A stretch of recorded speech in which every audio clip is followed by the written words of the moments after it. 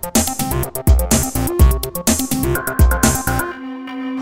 everybody, my name's Kevin and I'm the Director of Science Communication here at the Ontario Science Centre. And we're standing at the entrance to one of my favorite experience areas here. It's called Mindworks and it's all about the science of psychology. Everything from how close is too close for comfort, where you're standing next to a stranger, to how easy, how hard is it to read the emotions on a human face, and even sometimes how your mind and your eyes can play tricks on you. Ever heard that phrase, seeing is believing? Well, when it comes to eyewitnesses to crimes, that's a really powerful statement.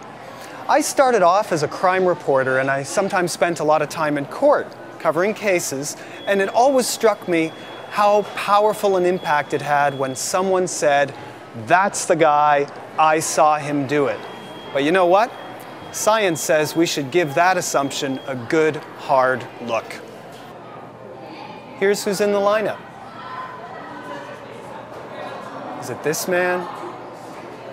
This man?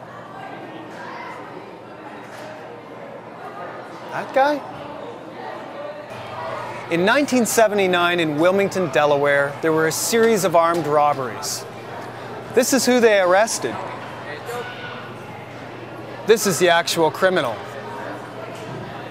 This man is a priest with not much hair.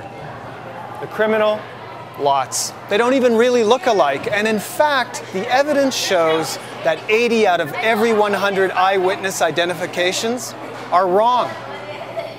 Food for thought. And there's a lot more food for thought everywhere in the experience area we call Mindworks.